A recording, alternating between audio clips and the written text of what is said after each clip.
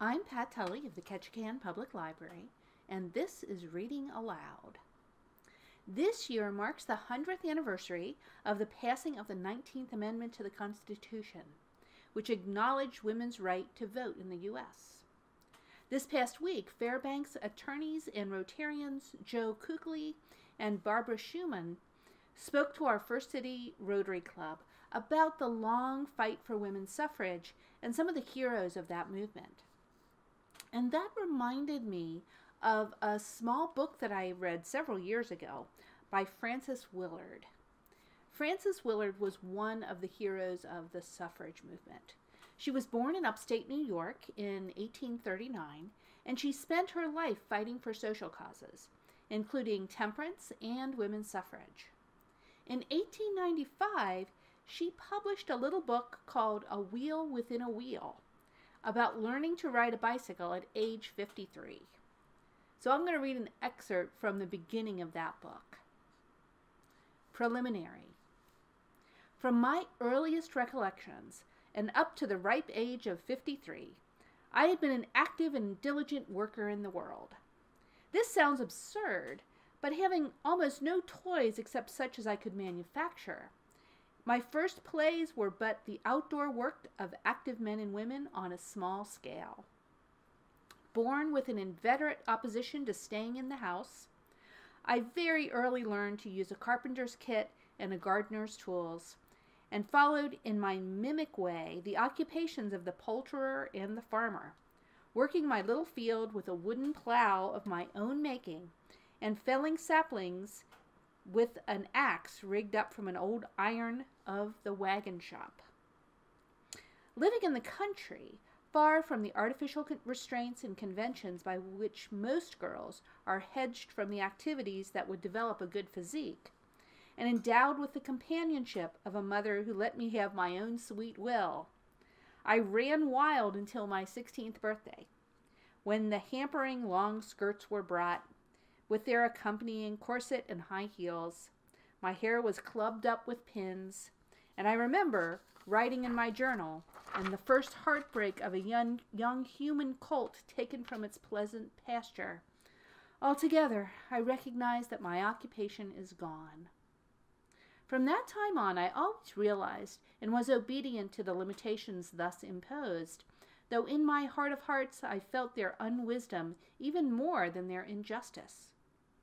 My work then changed from my beloved and breezy outdoor world to the indoor realm of study, teaching, writing, speaking, and went on almost without a break or pain until I reached my 53rd year, when the loss of my mother accentuated the strain of this long period in which my mental and physical life were out of balance, and I fell into a mild form of what is called nerve wear by the patient and nervous prostration by the lookers-on, thus ruthlessly thrown out of the usual lines of reactions on my environment, and sighing for new worlds to conquer, I determined that I would learn the bicycle. An English naval officer had said to me, after learning it himself, "You women have no idea of the new realm of happiness which the bicycle has opened to us men."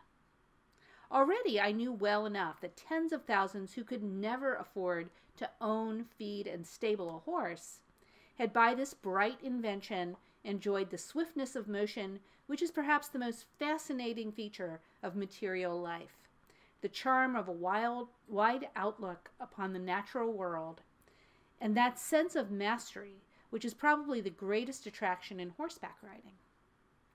But the steed that never tires and is mettlesome in the fullest sense of the word, is full of tricks and capers, and to hold his head steady and make him prance to suit you is no small accomplishment.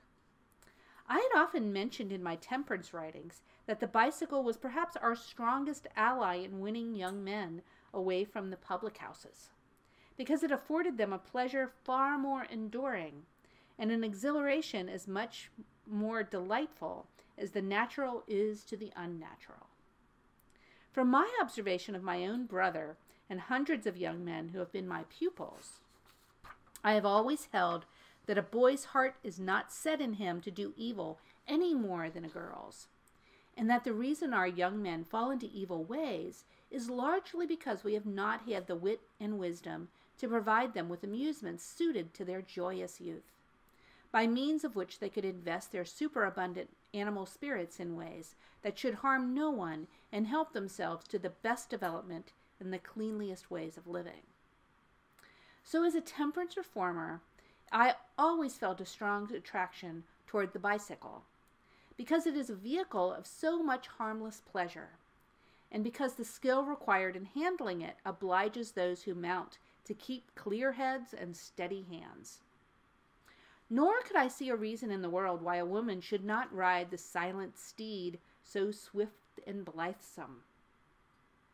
I knew perfectly well that when, some 10 or 15 years ago, Miss Bertha von Hillern, a young German artist in America, took it into her head to give exhibitions of her skill in riding the bicycle, she was thought by some to be a sort of semi-monster.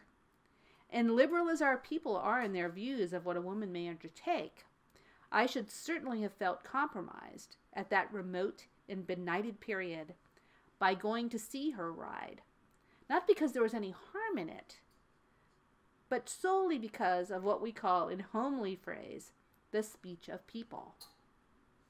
But behold, it was long ago conceded that women might ride the bicycle.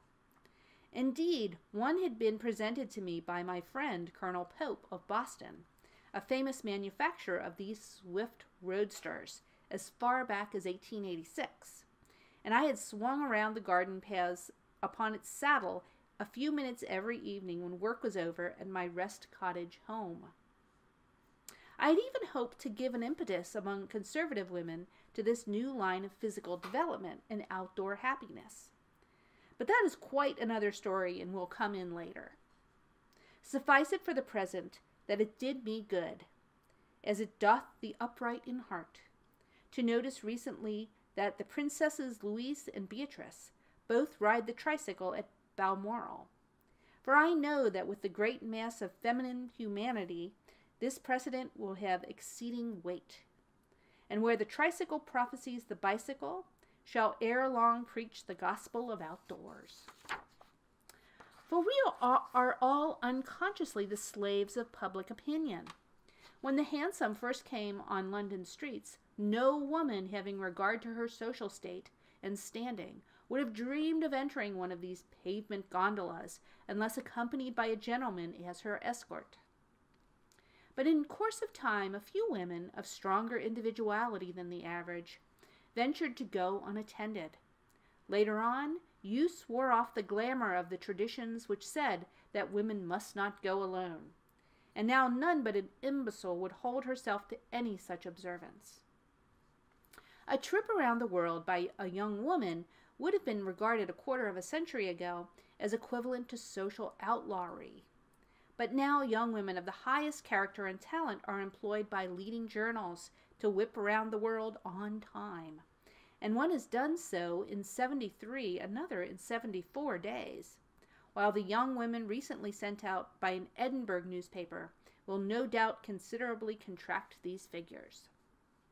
As I have mentioned, Fraulein von Hillern is the first woman, so far as I know, who ever rode a bicycle, and for this she was considered to be one of those persons who classified nowhere, and who could not do so except to the injury of the feminine guild with which they were connected before they stepped out.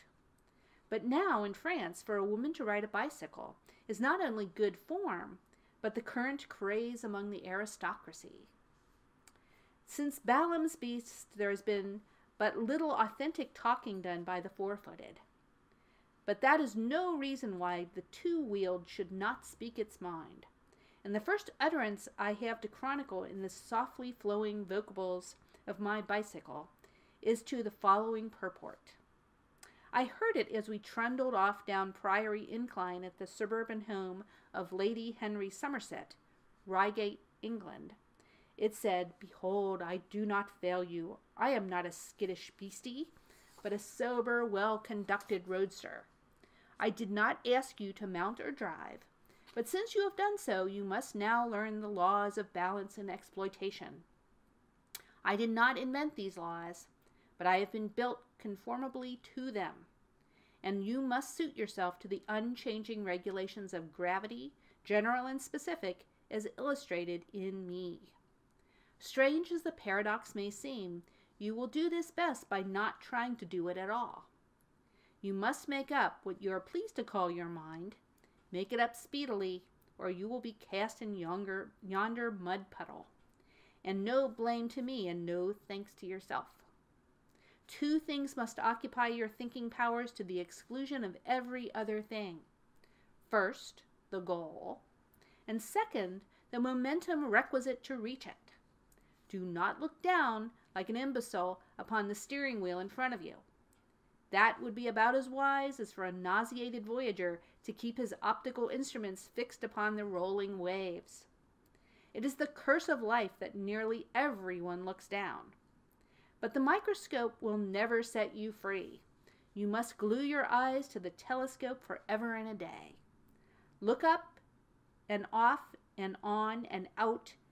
Get forehead and foot into line, the latter acting as a rhythmic spur in the flanks of your equilibrated equine. So shall you win, and that right speedily. It was divinely said that the kingdom of God is within you. Some make a mysticism of this declaration, but it is hard common sense. For the lesson you will learn from me is this: every kingdom over which we reign must be first formed within us on what the psychic people called the astral plane, but what I, as a bicycle, look upon as the common parade ground of individual thought. The process. Courtiers wittily say that horseback riding is the only thing in which a prince is apt to excel, for the reason that the horse never flatters and would as soon throw him as if he were a groom. Therefore, it is only by actually mastering the art of riding that a prince can hold his place with the noblest of the four-footed animals. Happily, there is now another locomotive contrivance which is no flatterer, and which peasant and prince must master, if they do this at all, by the democratic route of honest hard work.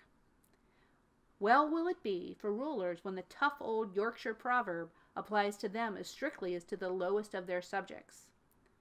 It's dogged as does it. We all know the old saying, fire is a good servant but a bad master. This is equally true of the bicycle.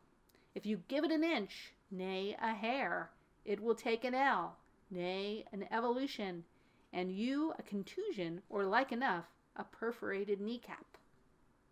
Not a single friend encouraged me to learn the bicycle, except an active-minded young school teacher, Miss Luther, of my hometown, Evanston, who came several times with her wheel and gave me lessons.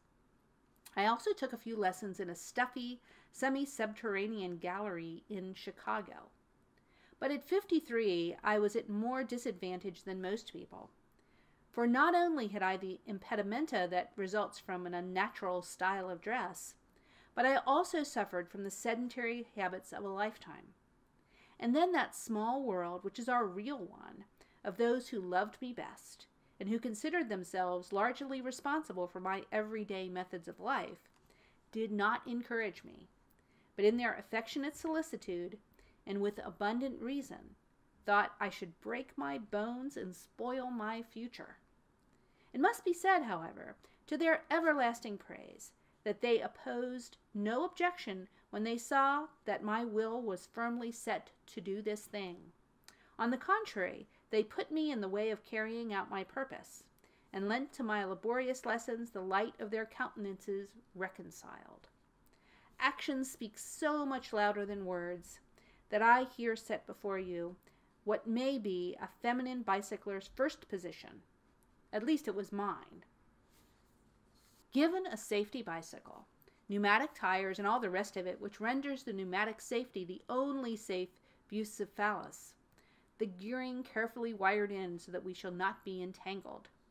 "Woe is me," was my first exclamation, naturally enough interpreted by my outriders. "Woe is me!" And they woed. Indeed, we did little else but check up. Just let me here interpolate. Learn on a low machine, but fly high once you've mastered it, as you have much more power over the wheels and can get up a better speed with a less expenditure of force when you are above the instrument than when you are at the back of it. And remember, this is true of the world as of the wheel. The order of evolution was something like this. First, 3 young Englishmen, all strong-armed and accomplished bicyclers, held the machine in place while I climbed timidly into the saddle. Second, 2 well-disposed young women put all the power they had until they grew red in the face, offsetting each other's pressure on the crossbar and thus maintaining the equipoise to which I was unequal.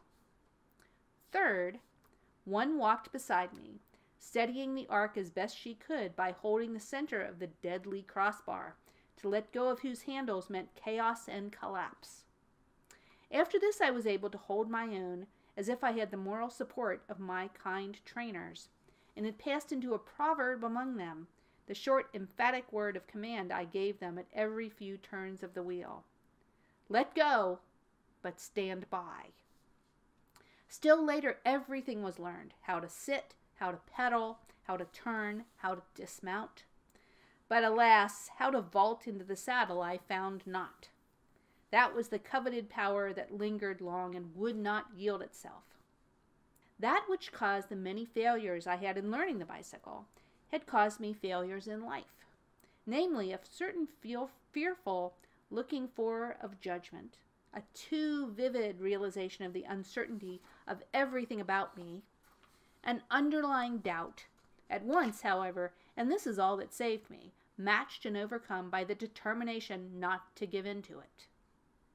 The best gains that we make come to us after an interval of rest which follows strenuous endeavor.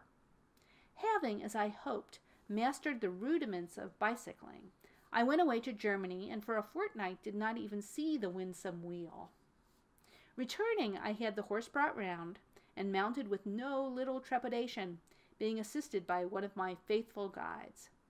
But behold, I found that in advancing, turning, and descending, I was much more at home than when I had last exercised that new intelligence in the muscles which had been the result of repetitions resolutely attempted and practiced long.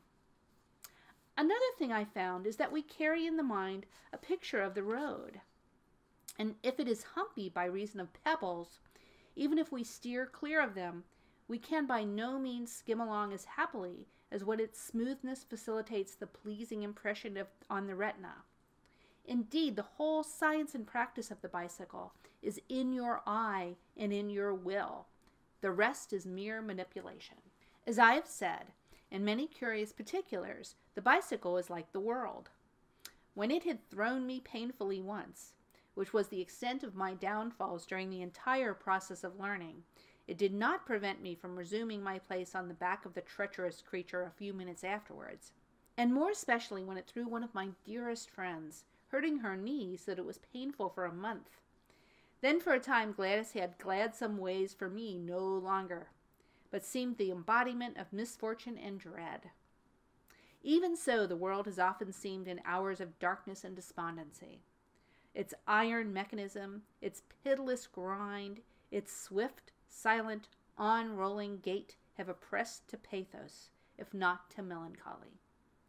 Good health and plenty of oxygenated air have promptly restored the equilibrium. But how many a fine spirit, to finest issues touched, has been worn and shredded by the world's mill until in desperation it flung itself away. We can easily carpet those who quit the crowded racecourse without so much as saying, "By your leave." But let him thinketh he standeth, take heed lest he fall. We owe it to nature, to nurture, to our environments, and most of all to our faith in God, that we too do not cry, like so many gentle hearts less brave and sturdy, anywhere out of the world. Gradually, item by item, I learned the location of every screw and spring, spoke and tire, and every beam and bearing that went to make up Gladys. This was not the lesson of a day, but of many days and weeks, and it had to be learned before we could get on well together.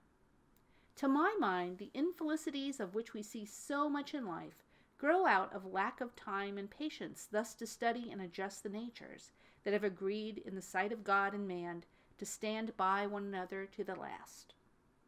They will not take the pains, they have not enough specific gravity to balance themselves in their new environment.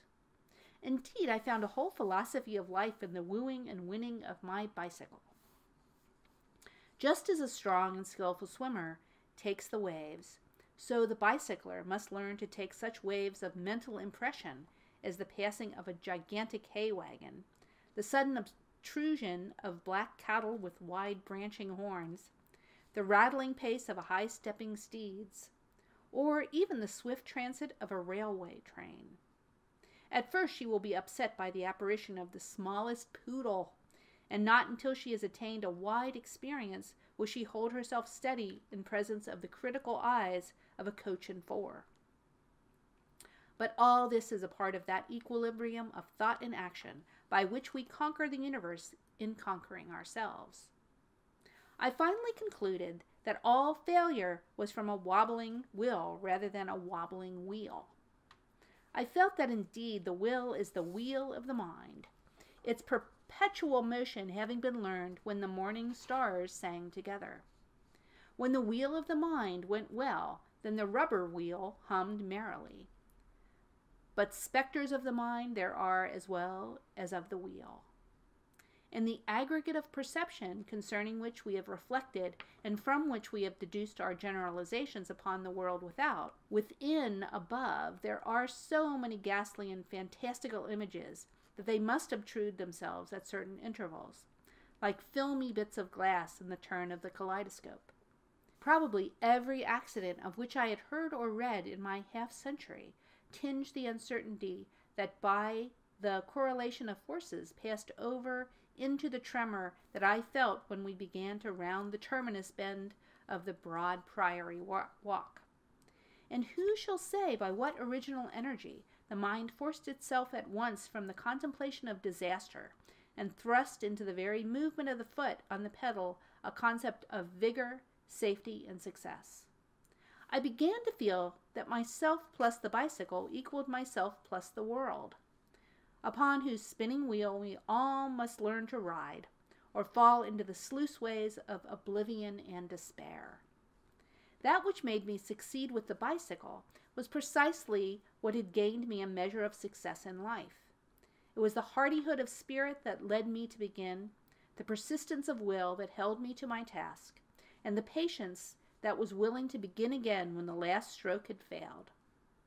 And so I found high moral uses in the bicycle, and can commend it as a teacher without pulpit or creed.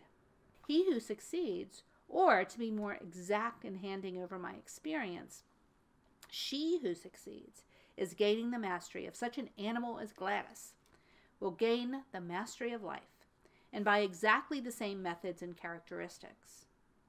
One of the first things I learned was that unless a forward impetus were given within well-defined intervals, away we went into the gutter, rider and steed. And I said to myself, it is the same with all reforms. Sometimes they seem to lag, then they barely balance, then they begin to oscillate as if they would lose the track and tumble to one side. But all they need is a new impetus at the right moment on the right angle, and away they go again as merrily as if they had never threatened to stop at all. On the castle terrace, we went through a long, narrow curve in a turret to seek a broader esplanade. As we approached, I felt it wrought up in my mind, a little uncertain in my motions, and for that reason, on a small scale, my quick imagination put before me pictures of a standing from under on the part of the machine and damaging bruises against the pitiless walls. But with a little unobtrusive guiding by one who knew better than I how to do it, we soon came out of the dim passage onto the broad, bright terrace we sought, and in an instant my fears were as much left behind as if I had not had them. So it will be, I think, I hope, nay, I believe, when, children that we are, we tremble on the brink and fear to launch away. but we shall find that death is only a bend in the river of life that sets the current heavenward. One afternoon on the terrace at East Nor Castle, the most delightful bicycle gallery I have found anywhere, I fell to talking with a young companion about New Year's resolutions. It was just before Christmas, but the sky was of that moist blue that England only knows, and the earth almost steamy in the mild sunshine, while the soft outline of the famous Malvern Hills was restful as the little lake just at our feet, where swans were sailing or anchoring according to their fancy. One of us said, "I have already chosen my motto for 1894, and it is this, from a teacher who so often said to her pupils, when meeting them in corridors or recitation room, 'I have heard something nice about you,' that it passed into a proverb in the school. Now I have determined that my mental attitude toward everybody shall be the same that these words indicate. The meaning is identical with that of the inscription on the fireplace in my den at home. Let something good be said." I remember mentioning to a literary friend that this was what I had chosen, and so far was he from perceiving my intention that he sarcastically remarked, "Are you then afraid that people will say dull things unless you set this rule before them?" But my thought then was, as it is now, that we should apply in our discussion of people and things the rule laid down by Coleridge, namely, look for the good in everything that you behold, in every person, but do not decline to see the defects if they are there, and to refer to them. "That is an excellent motto," brightly replied the other, "but if we followed it, life would not be nearly so amusing as it is now. I have several friends whose rule is never to say any harm of anybody, and to my mind this cripples their development, for the tendency of such a method is to dull one's powers of discrimination." "But," said the first speaker, "would not a medium course be better? Such a one, for instance, as my motto suggests. This would not involve keeping silence about the faults of person and things, but would develop that cheerful atmosphere which helps to smooth the rough edges of life, and at the same time does not destroy the critical faculty, because you are to tell the truth and the whole truth concerning those around you, whereas the common custom is to speak much of defects and little or not at all of merits." "Yes," was the reply, "but it is not half so entertaining to speak of virtues as of faults, especially in this country. If you don't criticize, you can hardly talk at all, because the English dwell a great deal on what we in America call the selvage side of things." Have you, then, noticed this as a national peculiarity after 10 years of observation? "Yes, and I have often heard it remarked, not only by our own countrymen, but by the people here." "What do you think explains it?" "Well, I'm most inclined to apply the theory of M. Taine, the great French critic, to most of the circumstances of life, and I should say it was the climate, its uncertainty, its constant changes, the heaviness of the atmosphere, the amount of fog, the real stress and strain to live that results from trying physical conditions added to the razor-sharp edge of business and social competition, and the close contact that comes of packing 40 millions of people of pronounced individuality on an island no bigger than the state of Georgia. To my mind, the wonder is that they behave so well." Once, when I grew somewhat discouraged and said that I had made no progress for a day or two, my teacher told me that it was just so when she learned.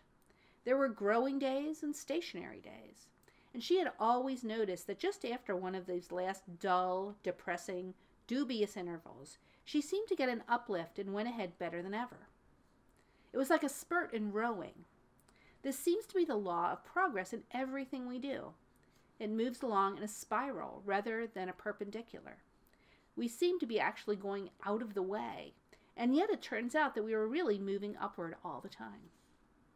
One day, when my most expert trainer twisted the truth a little that she might encourage me, I was reminded of an anecdote. In this practical age, an illustration of the workings of truthfulness will often help a child more than any amount of exhortation concerning the theory thereof. For instance, a father in that level-headed part of the United States known as Out West found that his little boy was falling into the habit of telling what was not true. So he said to him at the lunch table, "Johnny, I will come around with a horse and carriage at 4 o'clock to take you and Mama for a drive this afternoon." The boy was in high spirits and watched for his father at the gate. But the hours passed until 6 o'clock, when that worthy appeared walking up the street in the most unconcerned manner. And when Johnny, full of indignation and astonishment, asked him why he did not come as he had promised, the father said, "Oh, my boy, I just took it into my head that I would tell you a lie about the matter, just as you have begun telling lies to me." The boy began to cry with a mingled disappointment and shame to think his father would do a thing like that. Whereupon the father took the little fellow on his knee and said, "This has all been done to show you what mischief comes from telling what is not true. It spoils everybody's good time. If you cannot believe what I say, and I cannot believe what you say, and nobody can believe what anybody says, then the world cannot go on at all. It would have to stop as the old 8-day clock did the other day, making us all late to dinner. It is only because, as a rule, we can believe in one another's word that we are able to have homes, do business, and enjoy life.